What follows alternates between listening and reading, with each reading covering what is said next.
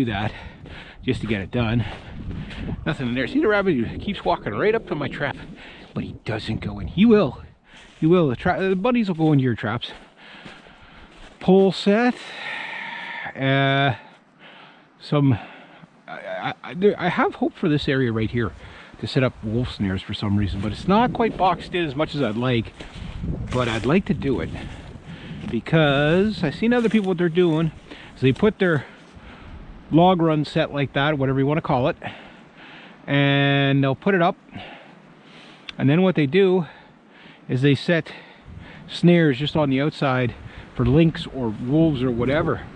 In other words, it creates a baiting station, natural baiting station. So I might try that. Also for fox. I don't have anything in here, but I'll check it anyway. Wow, that's a lot of wind. Makes you a little nervous in the bush when you hear that. All right, that's coming out of there very soon. So I'm going to check to see if there's some fur here today. Now, it's a little bit on the mild spell with the wind, but the wind's cold, so nothing there. Getting my beaver blitzkrieg ready.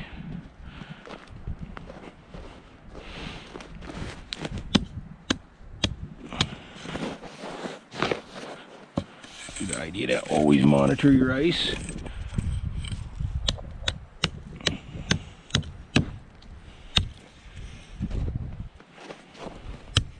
Well, that's good ice there. Alrighty. Knock knock, guys.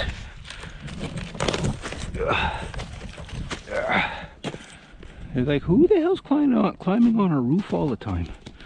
Must be a handsome trapper guy. This guy. So nothing. Phooey. So I'm just gonna have another gander at this. But anyway, yeah, if I'm lucky, I'll get a varmint cartridge caliber. And yeah, so I'd like to get I don't trust it. I'm gonna have to bust like most of this here. My hunch is I got an entrance there, and the other entrance is probably somewhere around on this side. So I don't think there's anything on the back side. If there is, it's right there, most likely because of the thin spot of the ice there. Make sure you're not slashing at yourself. I keep my tomahawk fairly sharp, so top up your knives, your tomahawks, your axes. You know, I got a nice diamond file set, real cheap one, but boy is it ever effective. Everybody always uses the core stone, but if you go through all the stones and sharpen it properly, every now and then all you have to do is grab the most fine stone and give it a quick honing, and your edge lasts a lot longer. It's 3 swipes and on each side, and you've got yourself a a fully well done edge. This stuff here is dangerous on the ice, and it takes nothing to sharpen it up. But if you wait till it gets really, really dull, then you're going at it forever, and you don't want to do that.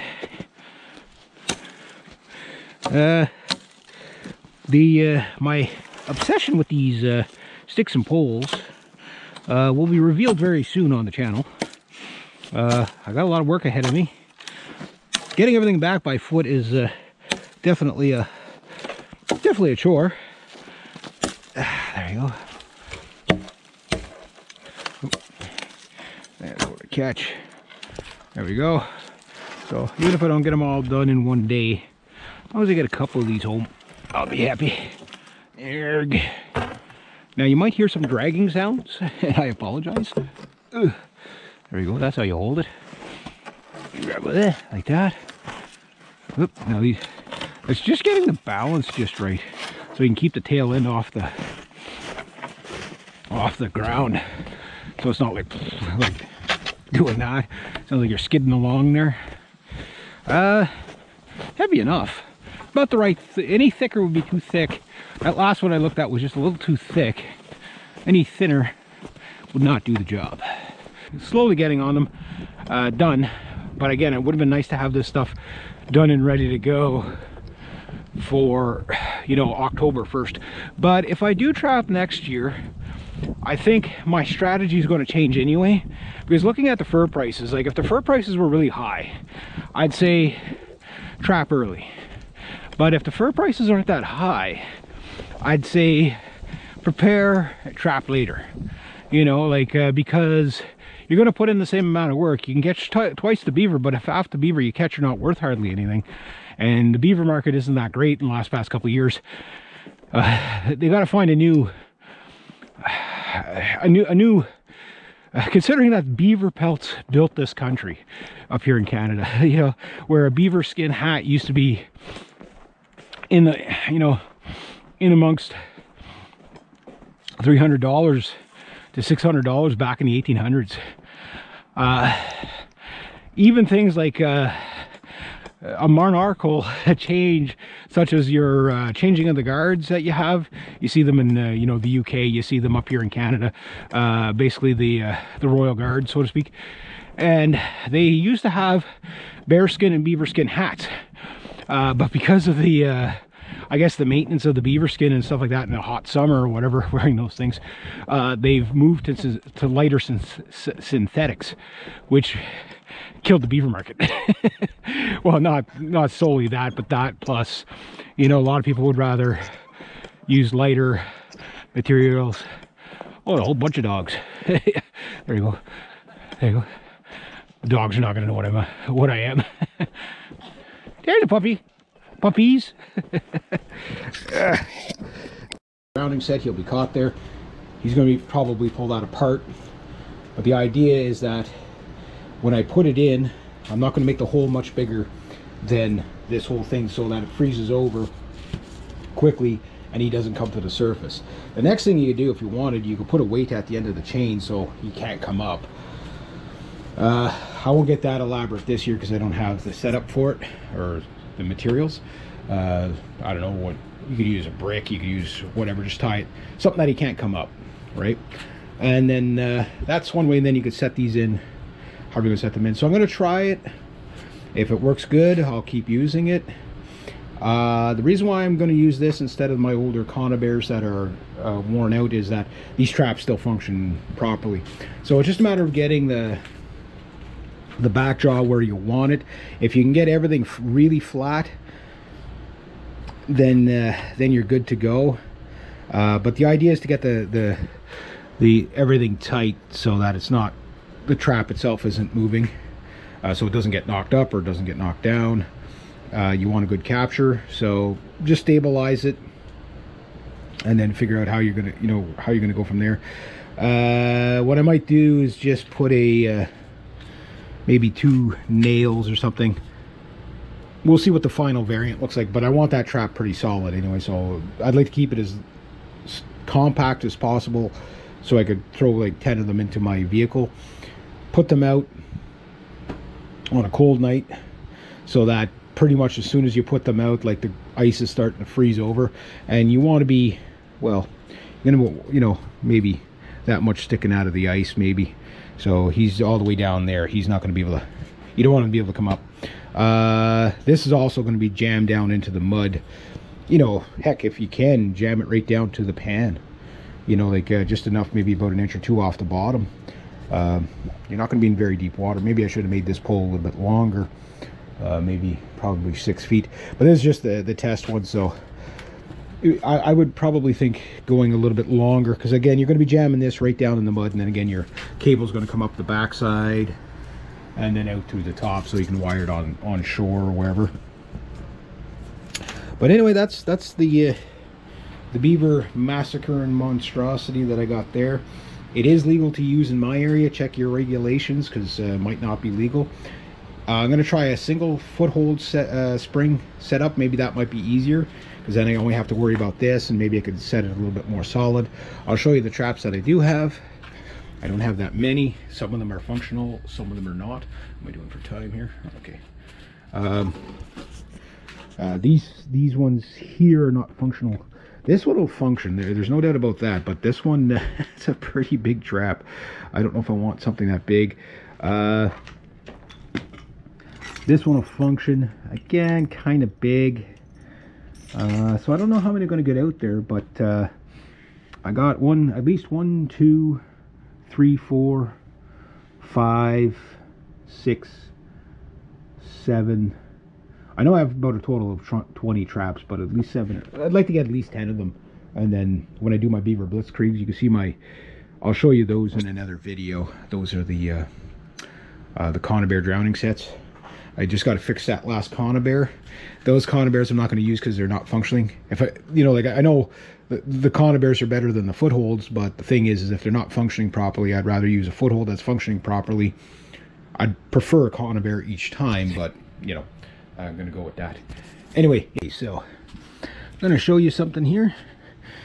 Getting more refined on my idea. This is why I like playing around indoors, not out on the trap line, because out on the trap line you rush. But this is the Model A right here. This is the prototype. Cumbersome, slow, functional, but this would be a real pain in the ass to work in the field. So then I came up with an even simpler one, nice and clean, nice and easy. This is more like the Model T Ford. And you can see I just got a couple of screws there, and I've got to refine it a bit more, get the jaws in the right spot, but good and solid once I get it on there. Anyway, try not to set it off. Yeah, I got the spring in the wrong spot, but anyway, you get the idea. So I'm still in refinement mode, but yeah, so as such, so Model A, Model T, nice upgrade. Nice upgrade. Will be very easy to use in the field. And oh, I want to show you something. This is important. What I like about this setup is my trap. Okay, sitting on there. I'm gonna have it so that it's gonna be, I might put like a little block or something underneath. The final refinement will be however it's gonna be. But what I like about it is I want the jaw about an inch or half inch or so from the post, so nothing restricts it. But you can see the spring here supports the back jaw, which also it supports the trap, stiffens it up, which is number one. Number two is it also increases speed of the trap because the spring is directly under the back jaw, and when he starts struggling, down to the bottom he goes. So the trap can swivel. I got a swivel on the trap so it won't rip up my animal, so I got my swivel, so that's good. But that's still not good enough because that's pretty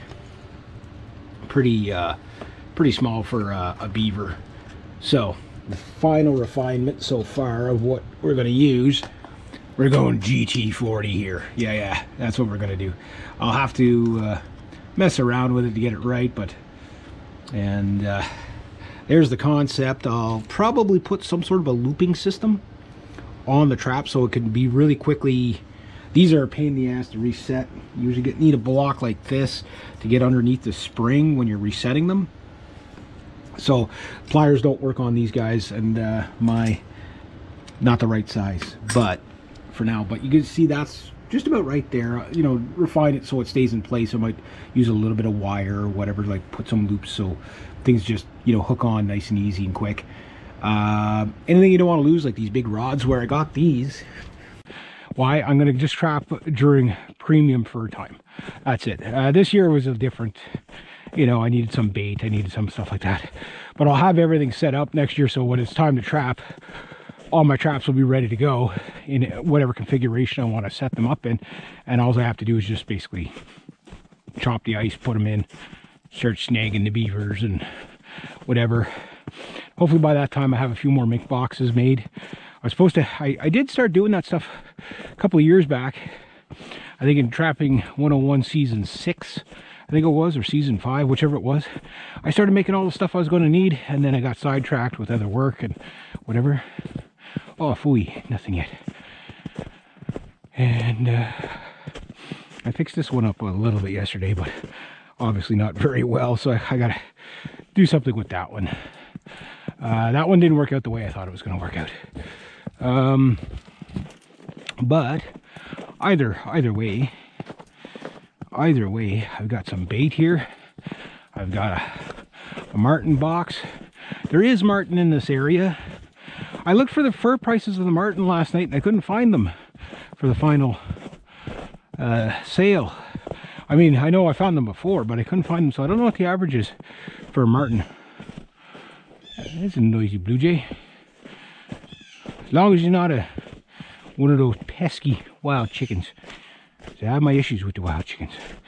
Now I'm going to try to get this set up, and if it's going to be mild the next couple of days, it really increases a bait capture because everything will smell it. So, but I would have loved to have my wolf snares out by now. But however, oh wow, look, I think the beaver dam has opened up again.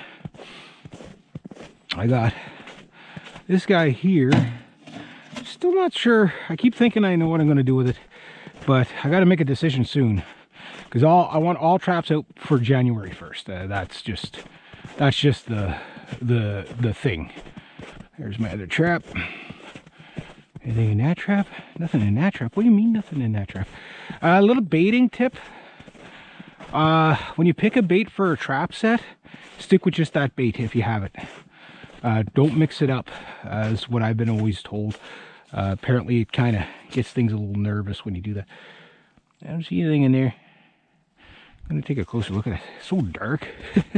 You know, like, I mean, it's daylight, but it's like dark daylight. Well, did that ever melt off the snow? Mind you, it rained a bit last night too. December 8th, 9th, 10th, whatever it is today. So I'm going to get this guy up here. And I brought my other gloves because I'm going to have to smear that scent all over the place.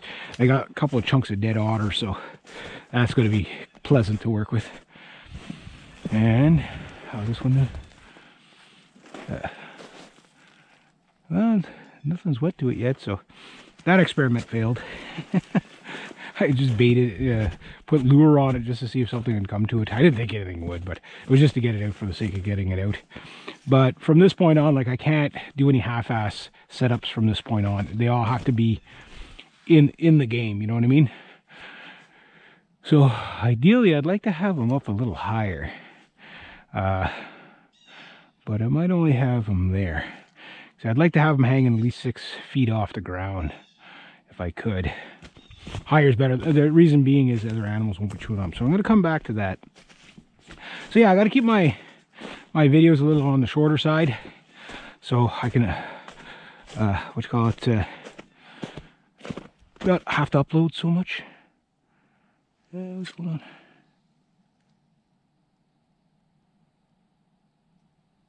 Hey, that looks weird. Hang on.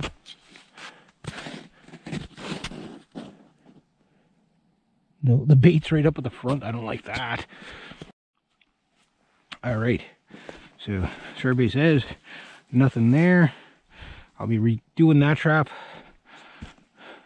Pretty sure nothing there, but I'll be redoing that trap. But again, if anything's going to smell a bait, now someone's going to smell it. But you see, the animals might not be desperate enough to jump into the trap. They probably visit it on a regular basis. You'll usually see tracks in front. But this one, I want to get this one out facing the water, because a mink traveling there might not think to come over this way, even if it's that close. Even if he smells it, it's all, you know, like, they're very, wherever you see a mink, you could set your watch by them the next day. That's where they go. That's where they go.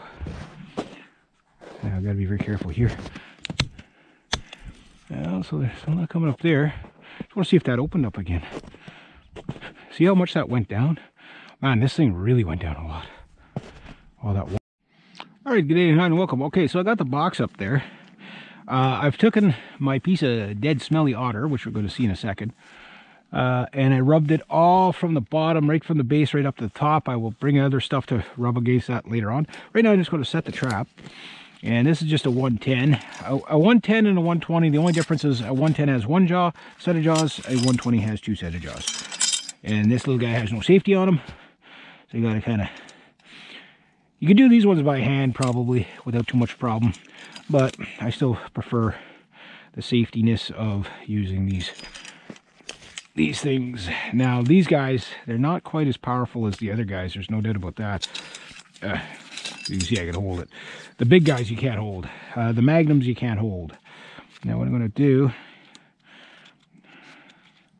I was going to do something really fancy, but so it doesn't spring. I'm still going to use my same philosophy. Okay, so my trap is going to be set that way. I got 3 notches. I'm going to put it on magnum notch. So whatever I catch, I'm going to clunk them good. Maybe I'll put them on in a second. Okay, fingers out of the way. And there we go. I can get them on the 3rd one if I can. Okay, yeah, it'll do it. Yeah, about there. So now, what I'm going to do, I know some of you guys, you know, like different angles and stuff like that, so I'm going to do the head cam angle first. The next time I rearrange these guys, I will probably, I'll probably get it from an external view. Just going to set this here for now. This has to be able to stay. Now the problem I'm going to run into with this guy, okay, hang on, is where am I going to hang them from? I want to hang them at least 6 feet off the ground, which is not going to happen from this setup, but and I don't want to hang them off the box, so I will tie this in, but I just want to make sure it's going to stay.